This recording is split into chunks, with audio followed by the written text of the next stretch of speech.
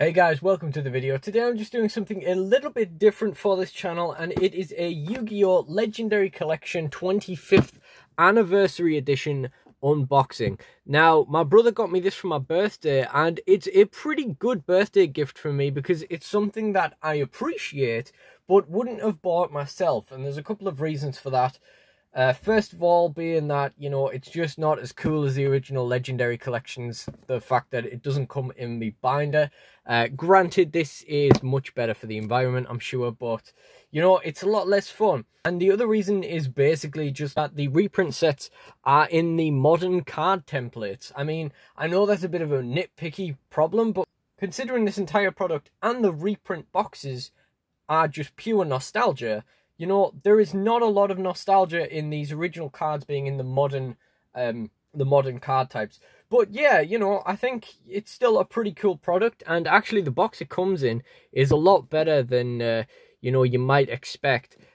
I guess if you move past the idea of seeing like 500 of these on the table at locals that have just been discarded, you know, it is quite a nice box. The Legendary Collection wasn't ever really as good as the original Master Collection in that, you know, you got the cover art promo from each pack in the Master Collections, but we still get the 6 original packs. We get an Invasion of Chaos instead of a Labyrinth of Nightmare, as the original Master Collection had. I'm not sure about the original Legendary Collection and whether that had Dark Crisis and Invasion of Chaos. But anyway, we obviously get the 3 God cards in their original forms and the stone artworks of Blue Eyes, Dark Magician and Red Eyes. Honestly, at one time these were my favourite artworks of all 3, but I'm kind of past seeing them now. And we also get one of those 6 cards as a quarter-century rare, which we can assume will hopefully be worth something one day, if the rest aren't. Now, I don't know which I would want, because honestly, there's none of these I would want without having all 3, and there's not really any of these I would want without having all 3. But I guess maybe if I was only going to get one, maybe Blue Eyes. Of the gods, Obelisk is my favourite, so I guess with that. And in terms of the main packs, I'm just hoping to see some really cool stuff. Now, as I say, I do actually want to collect at least LOB as a set, and there's not a lot of stuff I'm missing from that. However, I would like the originals, so that doesn't really matter. That being said, it'd be quite cool to see Blue Eyes, because I don't have an LOB Blue Eyes. Other than that, anything that might actually still be usable, like a Raigeki, anything like that. Metal Raiders, it's definitely Black Skull Dragon in that one that I would be wanting. Spell Ruler, I'm not really sure. Pharaoh Servant, I actually do need to get a 1000 Eyes Restrict, but I would also love a Secret Rare Jinzo. Dark Crisis, the only thing I know of in there is Exodia Necros, and Invasion of Chaos obviously has a load of really good stuff in it. But we are setting our sights really high here, considering that, you know, these aren't even guaranteed hollows. You know, is the original pull rate with rares, etc. And to be honest, when my brother got one of these, he got Pot of Greed, I think, which was pretty cool. And I think he got an ultra rare Horn of Heaven, but that was literally it. So we won't set our hopes too high, but that's the kind of stuff we're shooting for. And there are some legitimately good reprints in here, whether it's for, you know, whether it's for like GOAT format or just random stuff like Raigeki's not bad. And really random stuff like ultra rare Toon Mermaid. You know, that's pretty cool if someone, you know, still thinks Toons are worth playing after Toon Kingdom came out. I think they became very boring when Toon Kingdom came out, but I digress. Okay, so apparently I can't get into this tiny bit of foil with my fingers, so I guess we will we'll cut that open. I know my brother would want to know what I got in this as soon as possible, so I thought we'd just go ahead and open this. To be honest, I'm surprised he hasn't been pestering me about it already, to be honest. But yeah, okay. So let's see what we're looking at inside. I mean, most of that box is just cardboard insert, so I mean, you know, it doesn't feel like we necessarily need a box this big. Still feels like we're wasting packaging. You can see our quarter of the century rare peeking out there, but not really any tell on what it is yet. So let's find out. Oh, well, I guess there's the answer.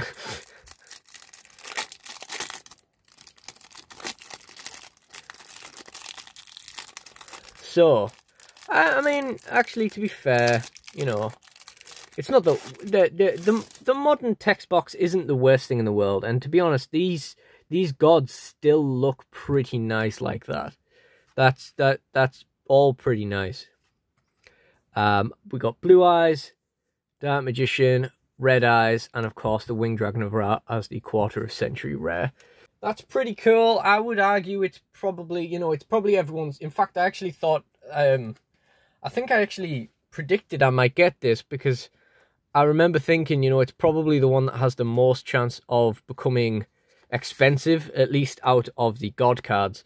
Obviously, Blue Eyes and Dark Magician could also end up being worth something, but yeah. So we got the Winged Dragon of Ra as our first piece, and now we are going to go through the packs as every right-thinking person should, in chronological order. And the packs don't even, like, really, they don't even have the same feel to them, really. Like, I feel like the blue isn't quite right.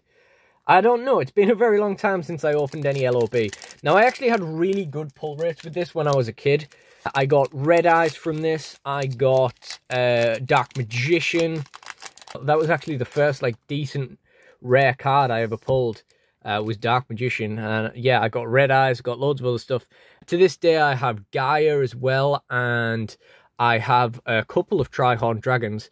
That being said, I do love Trihorn Dragons, so it would be cool to see him again. So let's get into this, because it's 7 minutes in, and we haven't even looked at a pack yet. So Forest, the artwork looks really clean there. Petite Angel.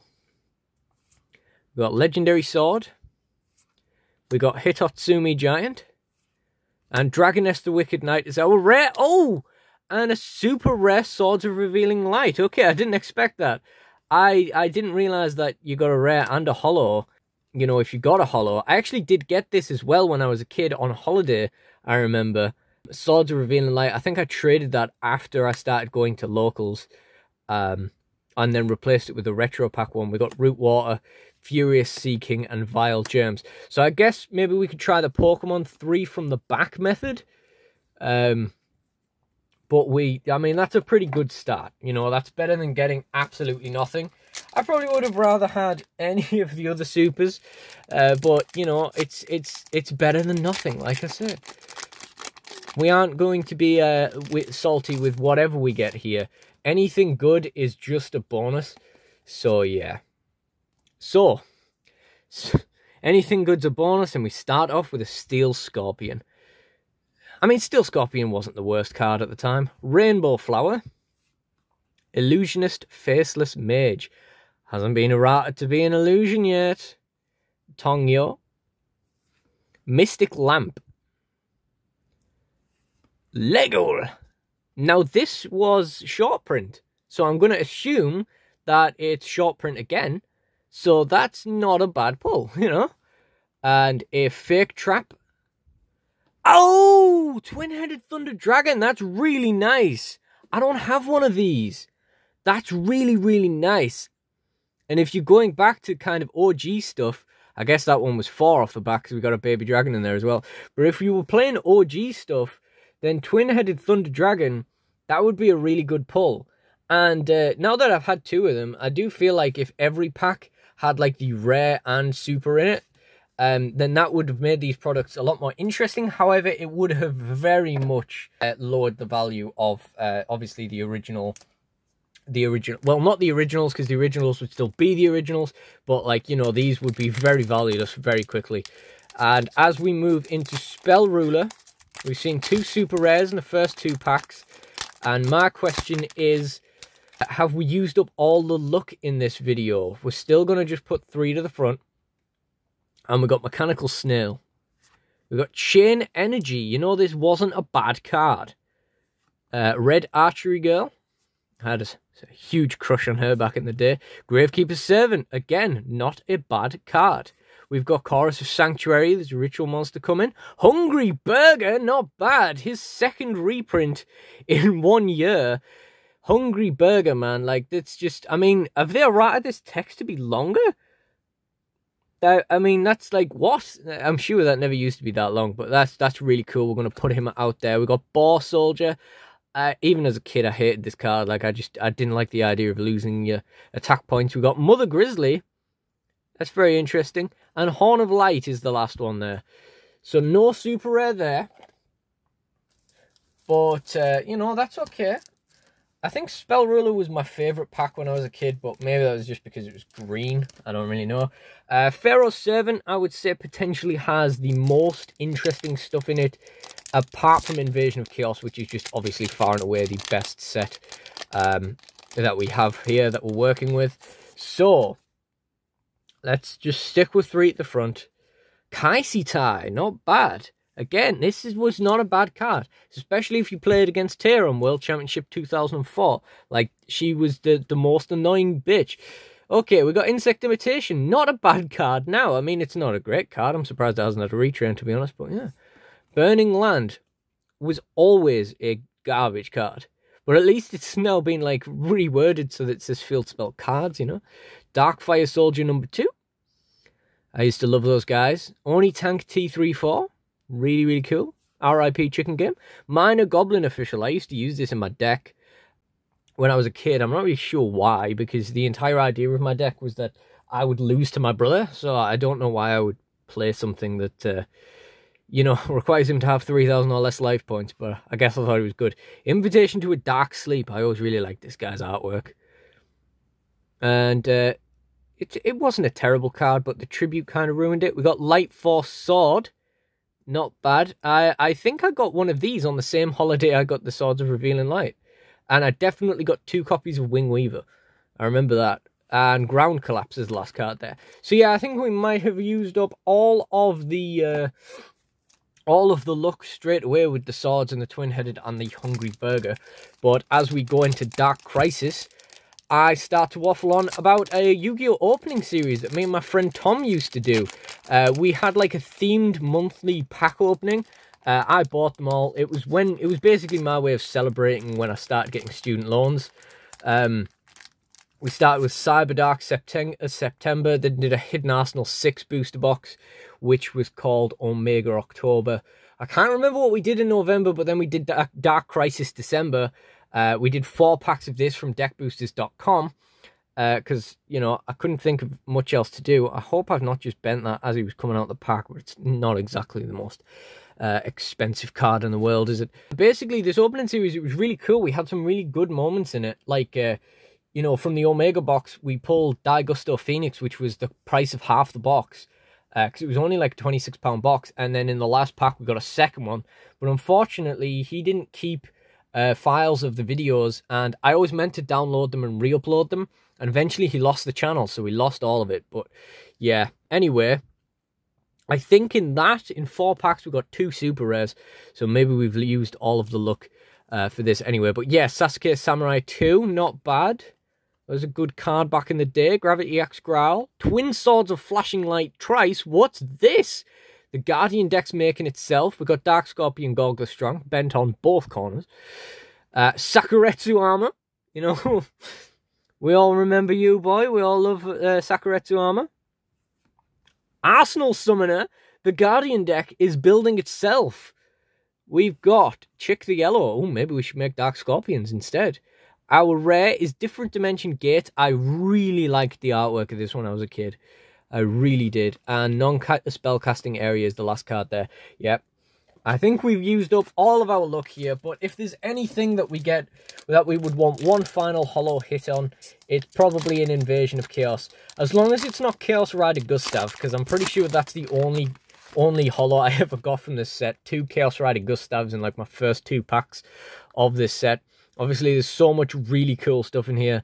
Chaos Rider Gustav would kind of suck. So we got Tower of Babel, or Babel, depending on your philosophical bent. Blazing Impachi, that was a good card back in the day. Thunder Crash, that was side deck relevant at one time. Chaos Sorcerer, a brilliant common. Like, how is this a common in its first print, you know? It's just crazy. Skullmark Ladybug. Zero Gravity. Not a bad card, not a bad card. Pinch Hopper. Would have been good if Insect were better. Robin Zombie as the rare. And do we have one final holo? No, we have a Sacred Crane. Again, not a bad card, but a bit of a flat ending. Sacred Crane has had his moments, but, you know, wasn't the most interesting thing to see there. And there we go. That is the end of our Legendary Collection 25th anniversary box opening. We got the Quarter of the Century Winged Dragon of Ra. We've got the Super Rare Swords of Revealing Light, the Twin-Headed Thunder Dragon, really, really cool, and a Hungry Burger, of course. And that just about covers it. So if you enjoyed this video, please do like, comment, and subscribe. And check out my other Yu-Gi-Oh content in the end screen. Thank you guys for watching, and goodbye.